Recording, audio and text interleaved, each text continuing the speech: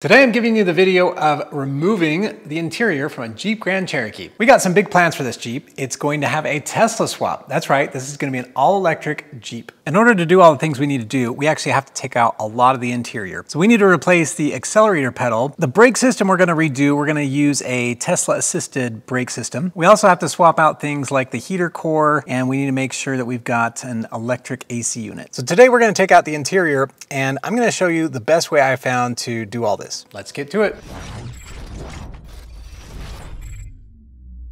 For today's sponsor, we have Extravis. This is a triangle cutter robot vacuum. It is dedicated for pets family. This looks like the charging base. I can say it's very nicely made, very smooth, very sleek. If you are a pet owner, you'll likely have a little bit of hair around your house. So I believe one of the reasons why golden retrievers are so soft is they shed their entire coat every single day. So this is Finn, my 1-year-old puppy, and he tends to shed a lot. So this is one of the great things about technology is you can actually have something do it for you. Hi, I'm the world's first tangle cutter robot vacuum by Extravis.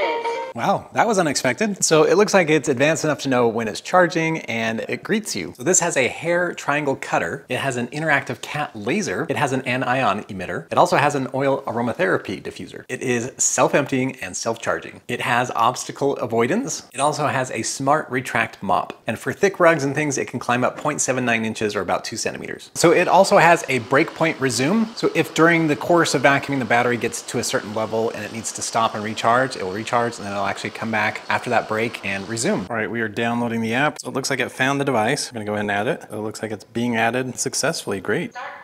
So that is so cool. It's got some cameras or something that kind of help it look and locate and find all the areas to be vacuumed. So basically what it did is it scanned my whole floor plan. It kind of identifies things like table or couch, and so it knows that there's things that it can't go around. But it also kind of divided, like it knows that this is tile, like a different than this is kind of wood floor. So yeah, this is really, really very cool. All right, so we're gonna schedule a cleaning. So we're just gonna do just a sweep. So we've got close, quiet, balanced, turbo, or max. We'll go with balanced. So again, you can have it go once or more than once. So again, I can just tell it which section to do or not to do. So again, if I wanted one area to mop, another area to do vacuuming, we can do that. So I'm just gonna have it do, this is our kitchen, we're just gonna have it do that one. And then we're gonna have it come on in about 2 minutes. So in theory, in about a minute, it should start. All right, it just said start cleaning. So again, I've told it to do the kitchen, so it should come on this side and start. So I will say it's pretty quiet. I would say it's more quiet than just a standard vacuum. So if you're ready to upgrade your vacuum experience, I'll leave a link in the video description below.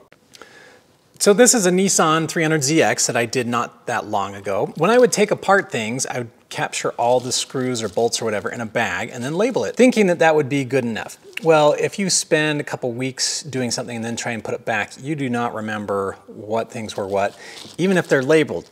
So this one says gauge cluster. I thought that was a good idea, but again, you've got kind of like these gauge pods, you've got like this trim above, you've got trim below, you've got things even inside here. So it's really hard to know, okay, what did those go to? So I've got a new method I'm trying and I'd like to show you. All right, so the big secret, I'm stealing my daughter's Polaroid camera. I bought some film, and what I'm gonna do is I'm going to take a picture of each, I'll call it place of assembly, and actually put arrows to where the fasteners were, so that way I'll put the picture in with the fasteners, so when I take it out, I can just look at the picture and know exactly where things go. All right, so my first few fasteners, I've got 2 that are right here, and then I've got similar fasteners that are right there and there.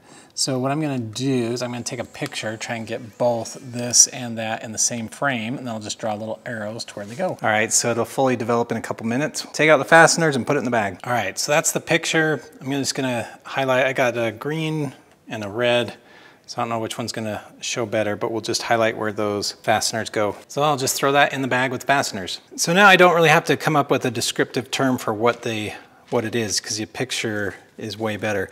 I am though gonna number them because this is like the first thing I took out, so it'll be the last thing that goes in. So when I'm looking to do things, I'll just look for numbers. So this one's gonna be number 1. All right, we're gonna start off just with a handful of tools. We got a straight and Phillips screwdriver. This is a little plastic trim removal tool, a pick. This one helps get off some of those connectors and other things. So we'll see how far we can get with these.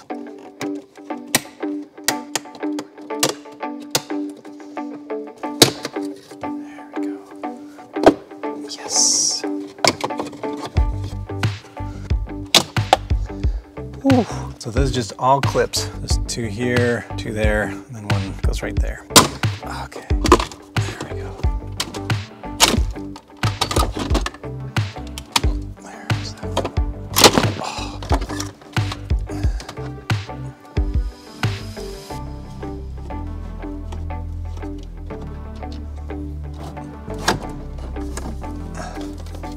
So one other trick I'm doing is kind of replacing the screws in the spots where they were, so that way I don't have to take pictures or label them.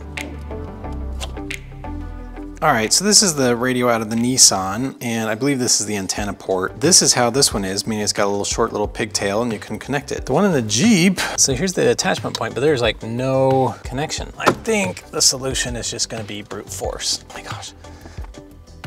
There we go. All right, just reconnected the battery so we can move the seats.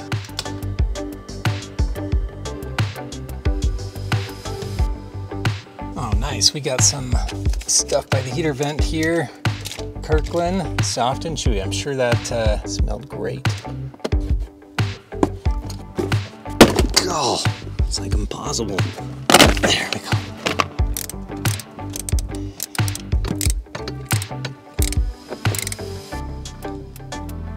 All right, it always seems like they hide a bolt under the cup holder or like the floor in here. So we'll see if they did the same thing.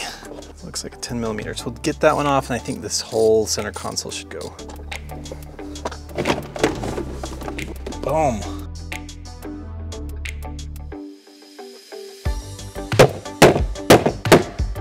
Come on, get out. There we go. There's the glove box.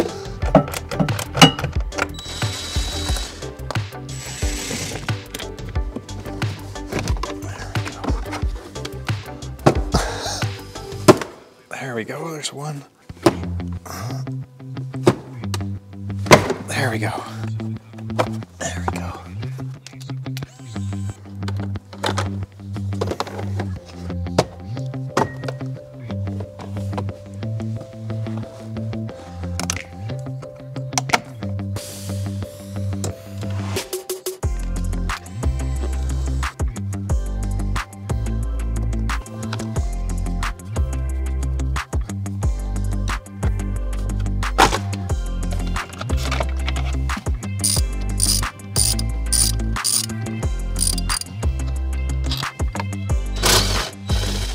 I think it's just that one bolt right there. That's the one that helps it kind of pivot and telescope. But I think that one's got to come out before the steering column comes out. Come out.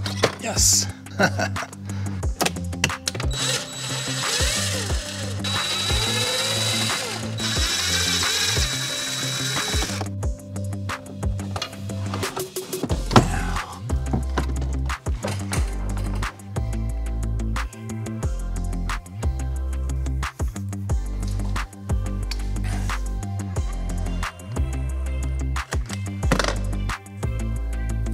All right, we are getting pretty close. We've got the blower, we've got the AC evaporator right back there, heater core, but we still have this kind of metal frame. We'll do that. I think this top one may also need to come off. We'll kind of take a look. You probably can't tell, but there's fly, there's another fly, another fly, another fly.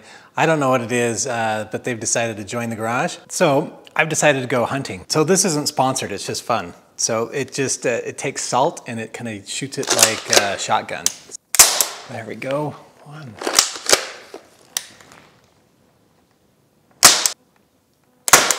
Yeah. Not much in the way of a cleanup, but gets rid of some of those pesky houseflies.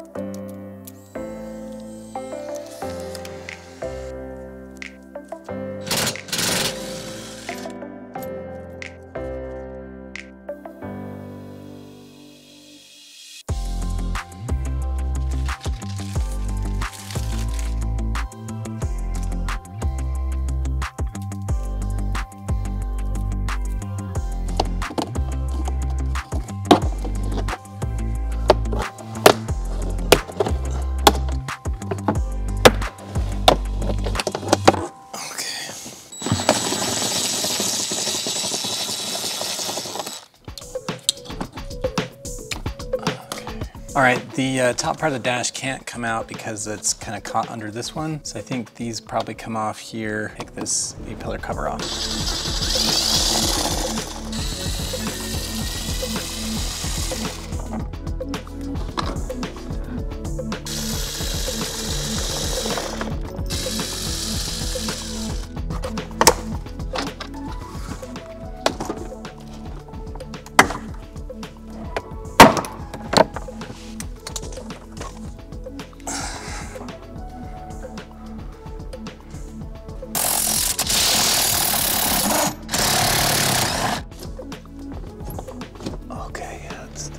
'Cause it like wants to pull this, but I don't see where it's connected. All right, in the middle here, there are no screws, but there's like these metal tabs here and here that you gotta like push them down to get this bar out without pulling out all that. So I think that's the last thing. I'm hoping, probably one other thing, but getting super close. All right, I keep finding connection points. So like this whole fuse panel is connected. I think it's got one place to disconnect it though, so I can disconnect that plug, but man alive. Had to undo all the cabling here, pull it back through there. We're getting there. Okay, are you free now? Oh man, and there's another one down here. There's like, oh my gosh, there's 2 more connectors. Okay, now you're done, right? Right? Ouch. Okay, are we free? I think we're free. No, there's one more. Okay. All right, we'll go check the other side. I believe this side's free.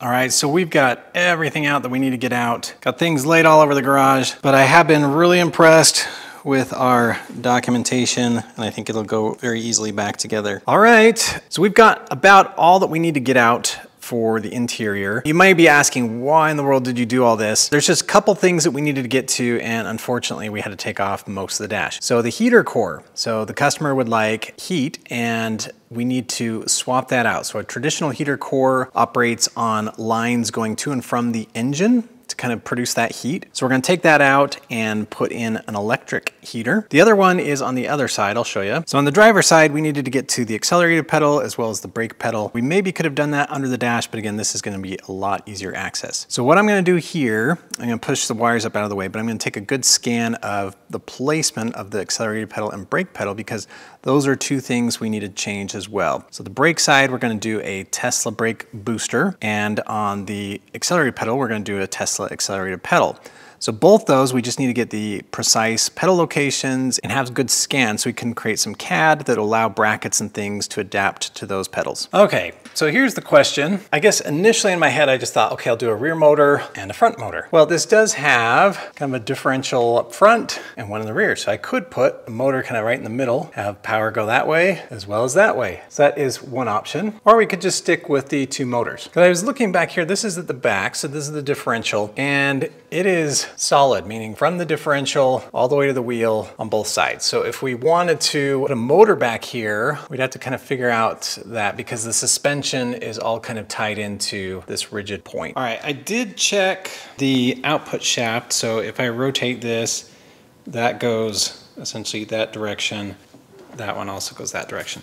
So I was wondering if the motor in a similar situation, if that wouldn't work because the differentials are set up backwards, but it would work. So that is an option. I have talked to the customer. This is not gonna be like a rock crawling vehicle, mainly just normal use, potentially like some trails or something like that. So I think the limited slip differential just with the center motor would be really good. But let me know in the comments. Often I am overlooking something, so let me know in the comments what you think. All right, so one other thing I'm gonna do before we go, we didn't do this last time when we took out the engine. We already got a starting weight. This will be kind of the fully stripped down weight. All right, so I put all the interior pieces just back in the car, just kind of in the seat area, because all those are gonna go back, but this will give us good, I'll call it starting weight or weight loss after the engine. All right, lock in your guesses. I'll show the original starting weight here. You can guess how much you think we lost. And here is what we got. So 3,243 pounds. So it's 55.6%.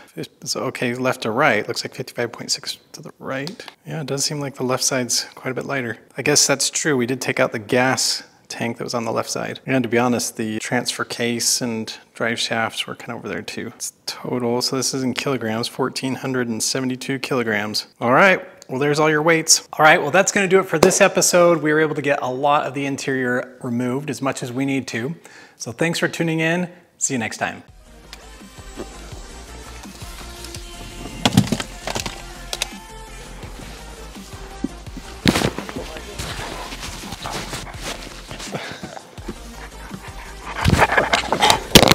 Oh, dude.